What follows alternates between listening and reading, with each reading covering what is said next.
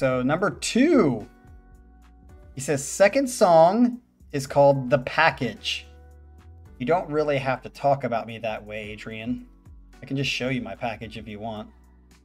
Oh, it's by A Perfect Circle, which is, I believe, Maynard's other band outside of Tool, which they're very good, like A Perfect Circle as well, or the stuff that I've heard. I don't know them as well as I know Tool, and I don't even know Tool like everybody loves Tool, but I know enough Tool, but I don't know them like the fans know them. Most people know this band to be Maynard James Keenan's Tool's vocalist side project. The song starts out slow and haunting and finishes with a nice heavy riffage and lots of emotion. I really enjoy the way it builds and finishes. You like to be finished, right? What a happy ending. The Package, happy ending. We like it. All right, here we go. Number 2. That was weird. I was like, is there someone like in my house? Because the way it's recorded.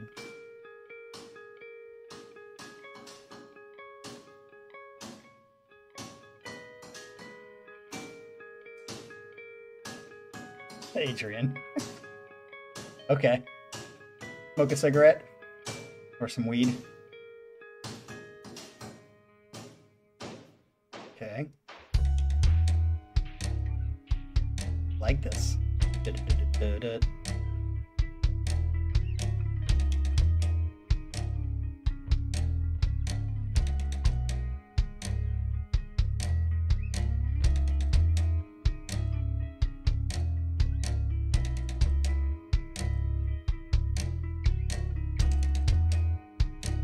Love the way this is starting.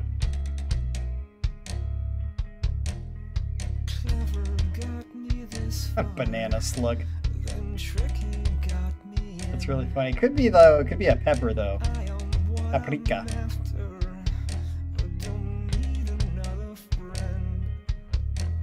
Adrian, what did you think of them live?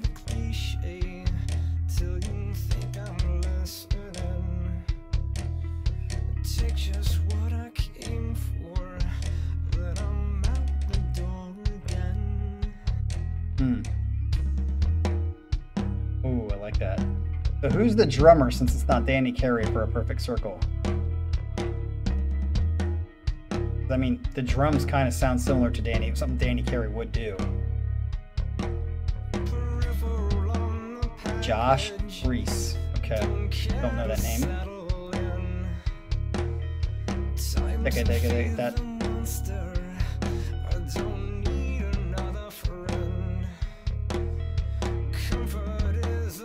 Especially with the snare turned off on the snare that he's playing right here.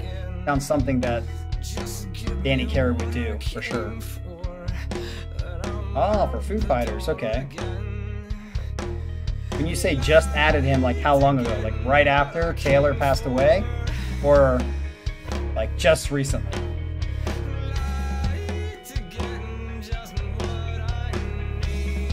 Okay, you wanted something heavier, Adrian. Nothing unknown. Do it again. I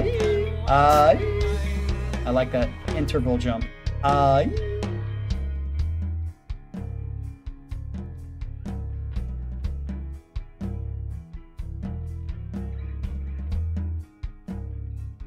Okay. So he is new. Okay. Baggins playing with words and playing with himself, maybe.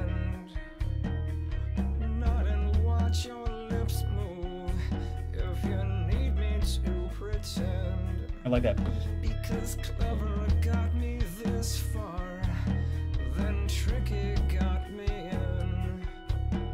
I'll take just what I came for, then I'm out the door again. There's that interval again. Do it again. That bass sounds really, it sounds like like I call it the fart bass sound.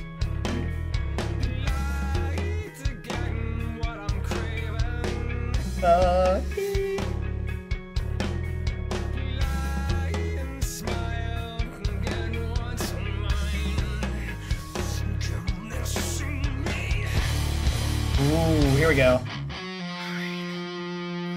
Oh, that's gonna go dun, dun, dun. Yep, there we go. Adrian, how many albums do they have?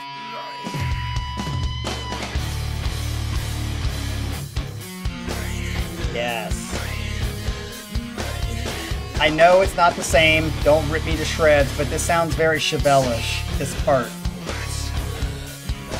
I immediately thought of Chevelle. Guitar sounds a little different, but the tone anyway, but... Oh, 3 or 4, okay.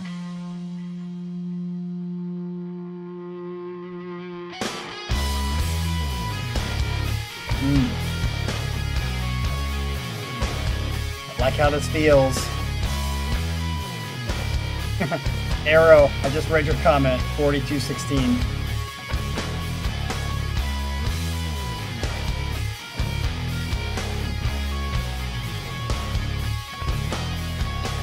Ooh, this is gonna be tough. I don't know if I like the last song or this one better yet. It's tough. There's that note again, the interval. Love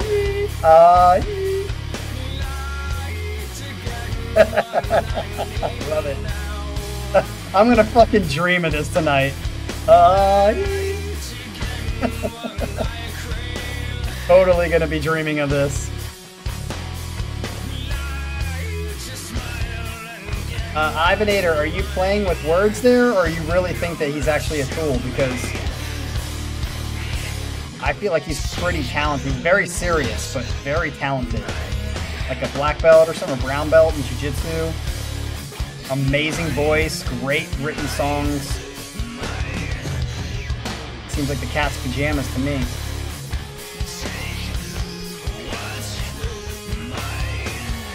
Yeah, that's right. Someone said that. He makes his own wine. How's he a dick to his fans? That's the first I've heard of that. The only time I've heard anything negative about Tool is that they waited so fucking long to come out with an album. That was like the only gripe that everybody had.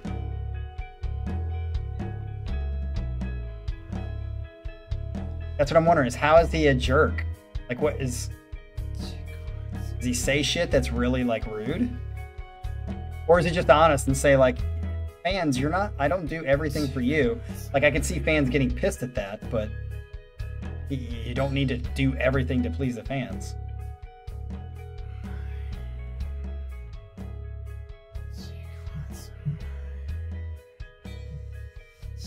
Yeah, this is a great song. If it sounds like it's fading out, I don't know.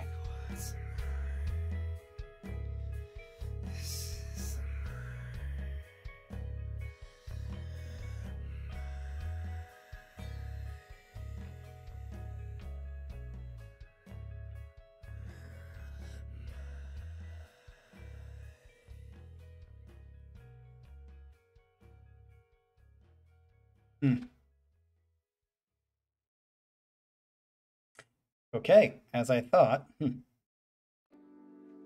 All right, so if I were to, I think I'm gonna go with 1, 2.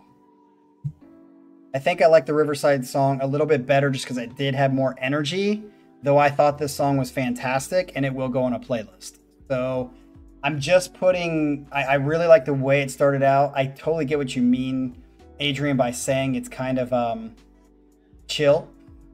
And I thought it was going to take off there for a minute, but it just kind of did it for a second. And then it went back to the, you know, chill part and the but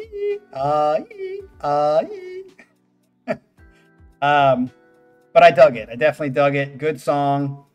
I'd be interested, Perfect Circle fans, if you are watching this somehow, I will probably put this as a one upload of the stream, as well as the last song.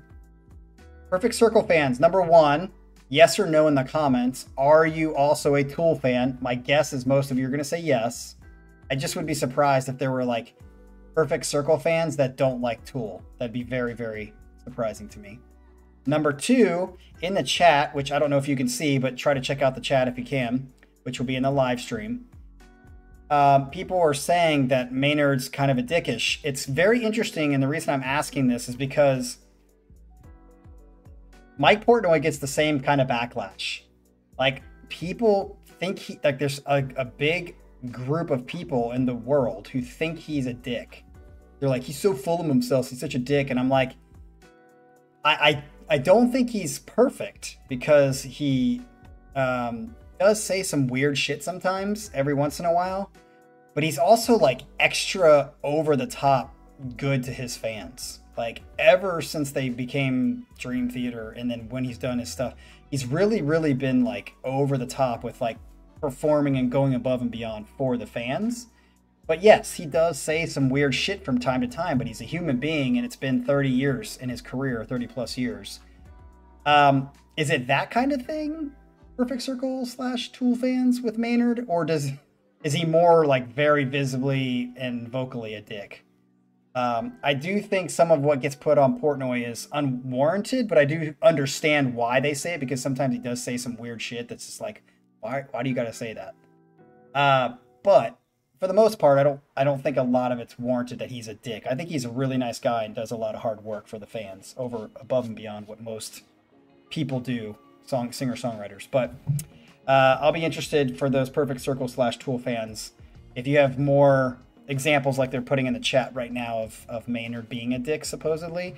Because the stuff that's in the chat right now, I'll be honest, if he says shit to kind of push away the fanatics, I don't really have a problem with that, because fanatics are weird and they need to be pushed away, and they need like a check in life.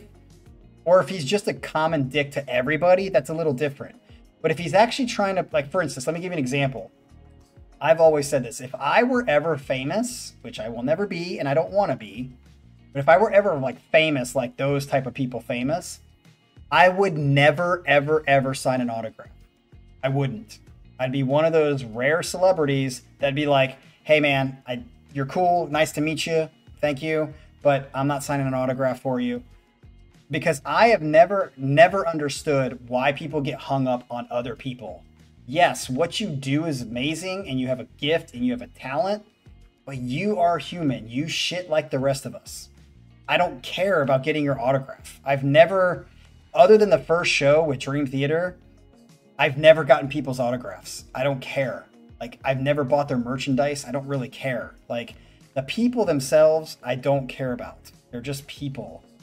And so if someone wants me to sign an autograph, I'd be like, dude, in my mind, don't idolize or look up to me or anybody else that's a celebrity. So signing signatures to me is just idolization to an extreme that's not warranted, in my opinion. Sorry if you're one of those people that loves to collect people's autographs, but if I were ever famous, I would not sign autographs. So is Maynard's kind of thing like that, where he's just trying to push away people who are weird because they're weird and they put too much stock in things that they shouldn't put too much stock in, like celebrities? Anyway, I'd be interested in the comments for you guys. Like, maybe I started a fire debate, but that'd be nice. I'd actually like to start a fire debate on the channel.